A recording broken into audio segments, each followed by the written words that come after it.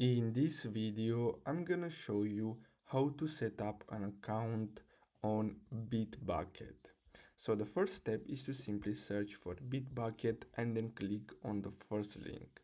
Then what you're gonna have to do is simply click on Get It Free in the top right corner, and then you're gonna have to simply click on Create an Account.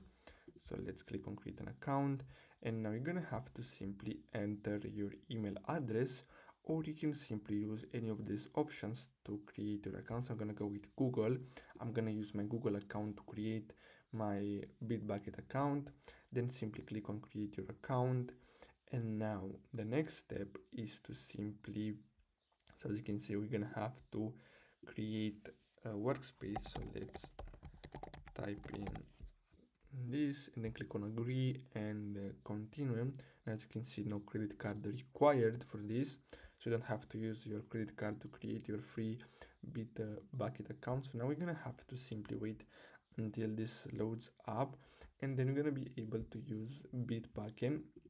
So it's gonna take a while, so let's wait until this loads up. So basically your Bitbucket account will be linked to Atlassian.